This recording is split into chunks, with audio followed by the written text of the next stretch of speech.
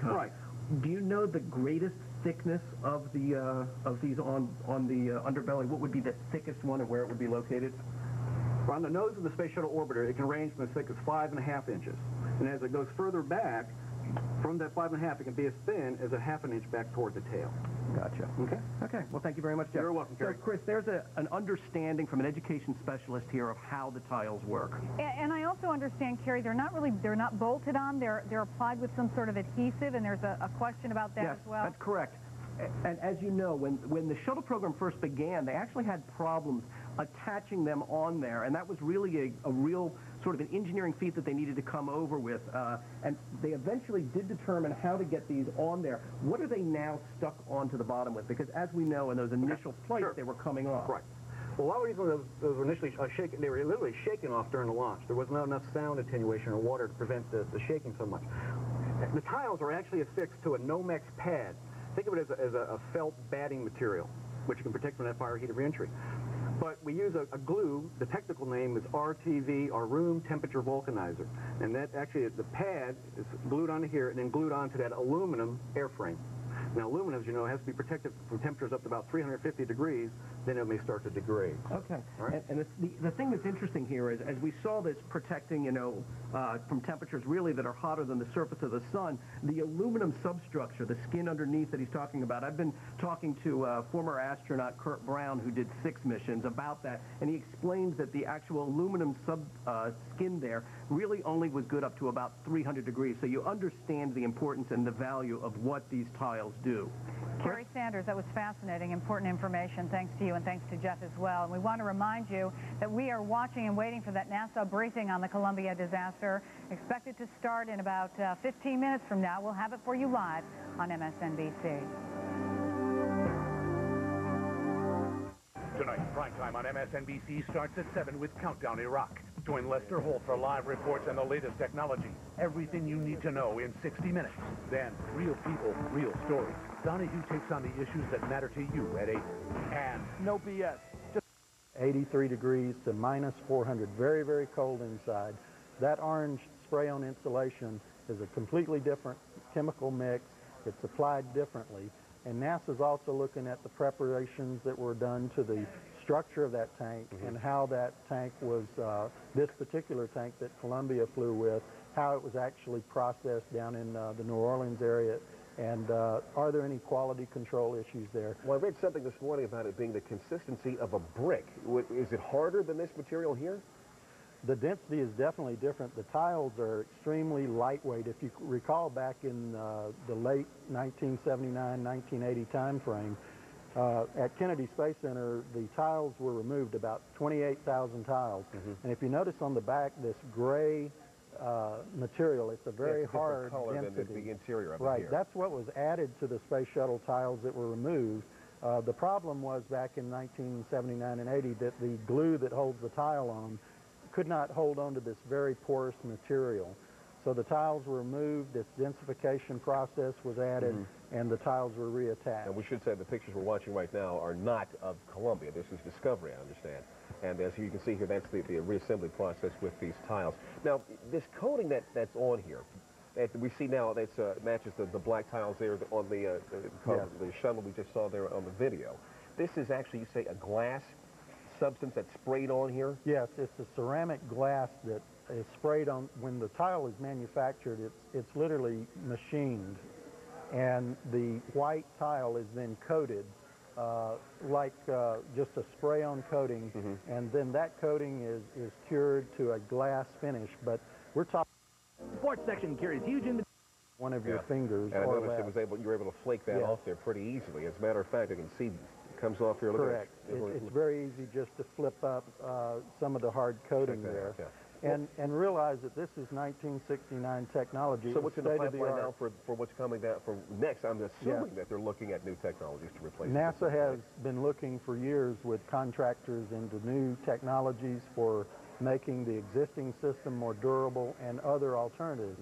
This has been going on for years with NASA. There's a lot of information on there. NASA needs the technical and the financial support to do these programs, to not just for shuttle, but all future reentry vehicles where high-speed reentries, not only through our atmosphere, but other atmospheres of other planets would be important as well. Fascinating. Well, Randy Avera, thanks for bringing that in. Stick around because we're going to talk with you some more. And we're expecting this press conference to get underway in about maybe 12 minutes or so. And we want to talk to you both into and out of that as well, okay? Very good. Randy Avera, expert on the shuttles, and thank you for bringing in that tile. Fascinating stuff. Still to come this hour, much more. What went wrong aboard the Space Shuttle? 15 minutes past the hour, a critical part of this investigation clearly underway on this Monday morning, picking up that debris. The painstaking search for debris continues in East Texas and western Louisiana. Here's a map that we've drawn out from this part of Texas all the way down to Leesville, Louisiana, and one of the greatest places of concentration, Nacogdoches County in Texas. That's where they have collected so far 1,200 confirmed debris sites at this time, and that's likely to go up. MSNBC's Ashley Banfield joining us live from Nacogdoches to talk more about what they have uncovered and discovered and how much more they expect to find. Hi, Ashley. Hi, I can already update that number. It's up to 1,500. It was 1,200 at last report, and we're expecting a briefing in the next hour. Perhaps that number will climb even more when the officials tell us the numbers that have been coming in, keeping in mind that at an early point yesterday they were getting 125 calls an hour. That has slowed and diminished to 25 calls on average per hour from residents who found pieces of debris in their yards, on their property, or else on the street corners, or even in large fields like this. As a matter of fact, just a couple of hours ago, Bob, can you just swing over there really quickly to that piece? Here on the media spot, it's a little messy, but I just wanted to show you right where we've been broadcasting. A couple of sheriff's deputies showed up, marked off a spot right there that they found a small debris piece. So that's kind of part and parcel of how things have been happening here. Joining me is Lieutenant Tony Hasso of the Nacogdoches Constables to talk to me a little bit not only about that, but the search efforts too. This is a very unusual thing. All of a sudden, 2 officers showing up, roping it off, guarding it. Is this what you've been finding? I mean, in the most unusual places, people walking back and forth, and all of a sudden it's 2 days later spotting things? This has been an unlikely spot to find this, and you know, it was really a surprise to us that was there. We had a person of the media come to the office, and I just happened to be in the lobby area. They came to me and they said, you know, I believe we found something that's similar to, that may be part of the space shuttle. I had a look at it. It didn't look, I'm not a scientist, but it sure didn't look that significant to me. I know that you have also, in your searches, found very significant pieces, perhaps circuitry, perhaps control panel. What can you tell me about what you've discovered? That's correct. We have found some items that look, that have computer circuitry in them. We have found some items that look in the shape of pods, the size of beach balls. We don't know. We saw some on the television news last night. But there have been a lot of significant pieces that we have found out. Of course, NASA's going to have to come in and be the experts on whether those are going to be keys to this investigation, and not the local officials. Correct. And just real quickly, because we've had a couple of reports, I think 3 reports of human remains being found here in Nacogdoches. What confirmation is that might have been actually from the shuttle? Do we know anything along those lines?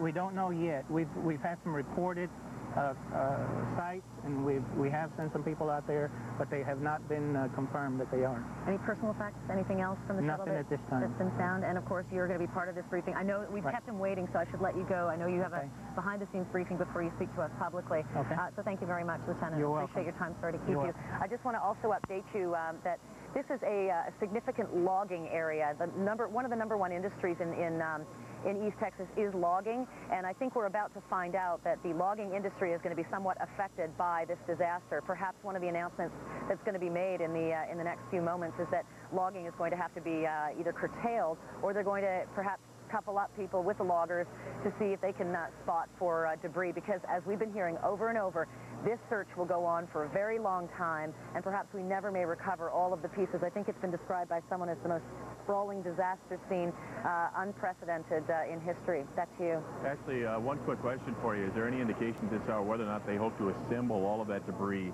and try to put the pieces back together to form some semblance of a shuttle at some point in time? Yeah, as a matter of fact, there is. That's going to be so difficult, Sam, because quite clearly, from the debris that we've been seeing, if you're lucky, you'll see a piece that's about this big. For the most part, things are about that big, sometimes the size of a quarter, a dime. So taking everything to Barksdale Air Force Base in neighboring Louisiana is going to be a painstaking process. EPA is going to have to determine whether it's dangerous. For starters, there's only about 6 people who are deemed professional enough in this county to handle this stuff. Once they get it over there, they're going to try to assemble it roughly as it might appear. That's not unusual. That's something that happened during the Challenger as well. And I should also mention that the human remains aren't going to Barksdale. They're going to Dover in Delaware, which is exactly what happened 17 years ago with the human remains from the Challenger. All right, Ashley, thank you very much for your reporting from Texas. And of course, there will be a memorial in Houston tomorrow with regards to the loss that this country has suffered throughout this weekend. There are a couple of events that are taking place right now, by the way, at the White House. The president is meeting with Sean O'Keefe from NASA. That's going on. And then in about 5 to 10 minutes from now, we expect NASA to begin their daily briefing. And there are a great many questions with regards to particularly an internal memo that we have been reporting about all day long here on MSNBC. Much more on that when we come back. We're going to take a quick break. You're watching America's News Channel, MSNBC.